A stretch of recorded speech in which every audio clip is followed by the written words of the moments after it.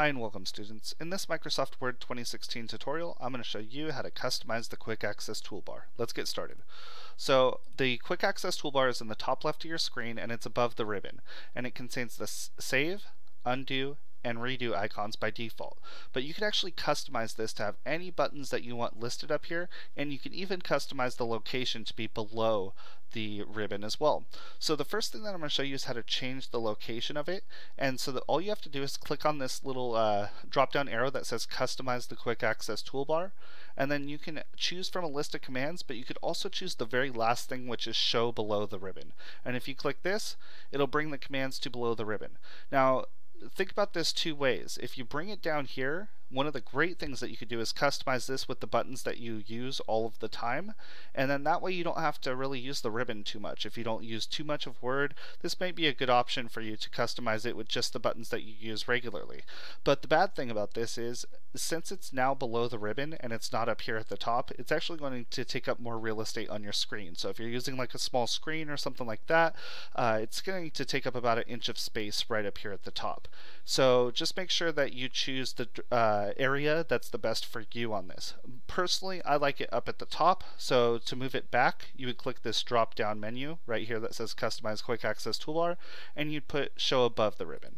So either way is fine. For this tutorial, I'm going to show you with everything at the top, and then I'll move it down to the bottom at the end.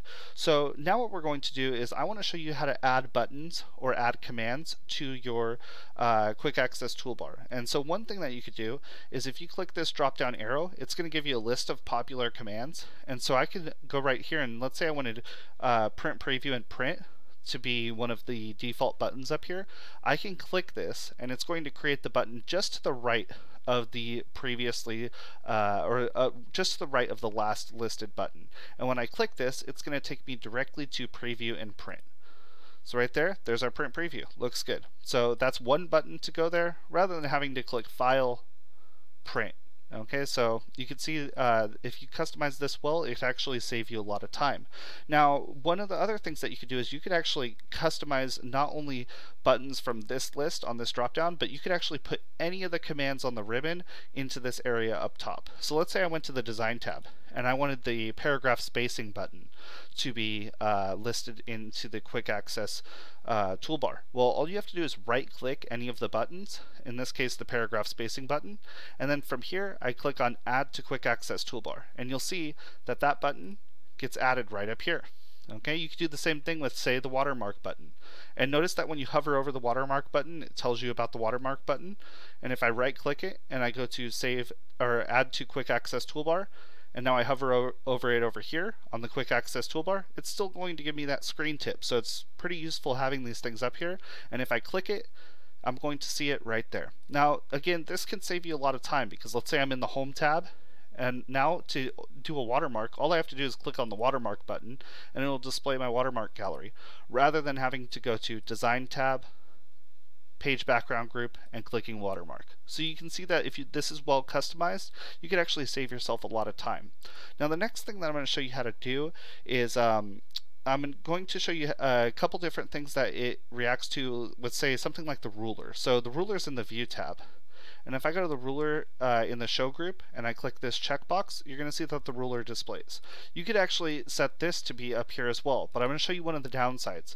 If I right click ruler and I click Add to Quick Access Toolbar, it's going to add it right up here to the top, and it displays it as a checkbox. But since my background is blue in Word, for some reason it defaults to my text being black up here, which is very difficult to see. This is a problem that we don't have when the toolbar is listed below the ribbon. As you can see right here, it says ruler, no problem, and I could check it to turn it on or off. So again, if you don't want to have to go to the View tab every time, you could add the ruler there. Alright, I'm going to move it back above the ribbon, and so you can see that again it's in black, so it is more difficult to see there. Alright, but again you still do have the checkboxes there, and you can customize it that way. Now one of the other things that you can do is you can customize it even more by going to the Word Options dialog box. Now to go to the Word Options dialog box, you can either click right here on Customize Toolbar and go right down here, or actually it's not listed here. You could how can we do that? Oh, you can right click any of the buttons in here and go to Customize Quick Access Toolbar. So again, you would just right click anywhere in the toolbar on any of the buttons and click Customize Quick Access Toolbar. However, another way to get there is to go to the File tab, Options button, and then choosing the Quick Access Toolbar from this area. Okay, so I'm going to use it the other way by right clicking any of these buttons and going to Customize Quick Access Toolbar. It takes us to the same place. Now within here we see that the right side are all of the commands that we currently have listed within our Access Toolbar, and then on the left side are a list of popular commands. So these are the most used commands from Microsoft Office, or in Word in this case, but if I wanted to see all of the commands possible, I could actually click this drop down arrow and go right here to All Commands.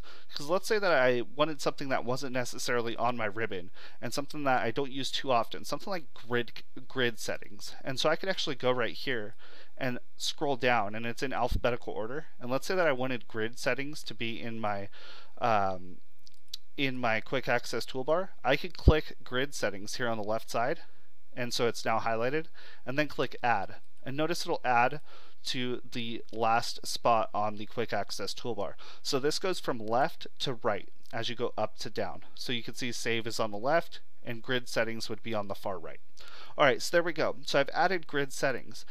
Now let's say I wanted to add in paragraph spacing. The cool thing about using all commands here is that all of your commands that Microsoft Word has within it are all listed. So I could go right down here to where paragraph settings would be, okay, or rather paragraph spacing would be, and I can click on that, and I could go right here and click add, and it says I already have it on my Quick Access Toolbar.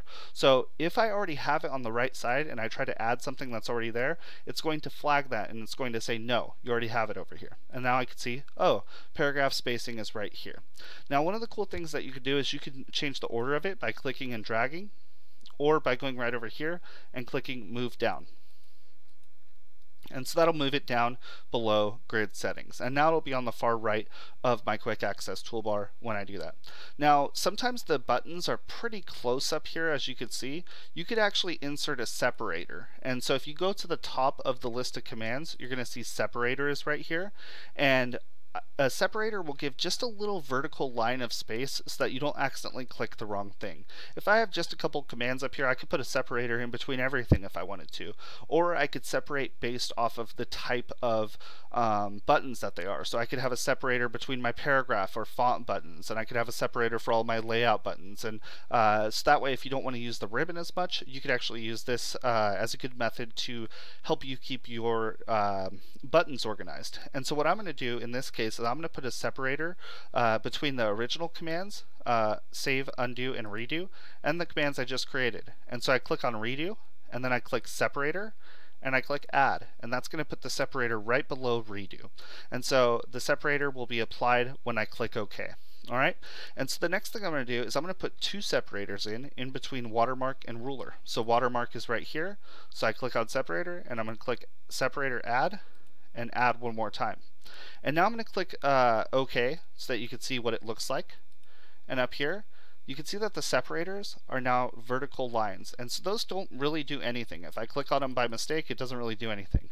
So basically, this is a good way for you to organize organize between your buttons and maybe the types of actions that they do. Now I'm going to switch it to being back below the ribbon, and you can see what that looks like. Notice that the separators don't show up with vertical lines, but rather it's just separation between your different commands in this area.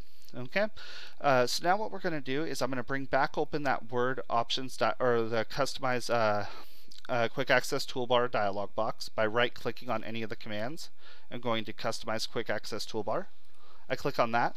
It's going to open this back up, and I'm going to show you how to change some other things in here, like back to its default configuration. So if you've edited all this and you don't really know what it initially started out as, or you added things in here by mistake and you just want to change this back to its default settings, you could go right down here to Customizations and click Reset, and you can click Reset Only Quick Access Toolbar. Be careful about resetting all customizations, because if you've reset your or customized your ribbon at all or anything like that, it's going to change that as well. So I'm going to go to Reset Only Quick Access Toolbar. I click that, and it's going to say, are you sure you want to restore it to its default contents? And I'm going to click yes. And now you'll see it's back to how it was when we just started out.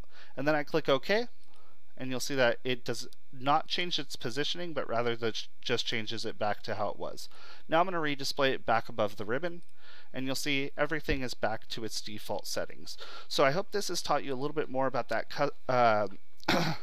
about that quick access toolbar and what it does and how to customize it, and maybe you can figure out some ways to create some shortcuts on some popular tasks that you use.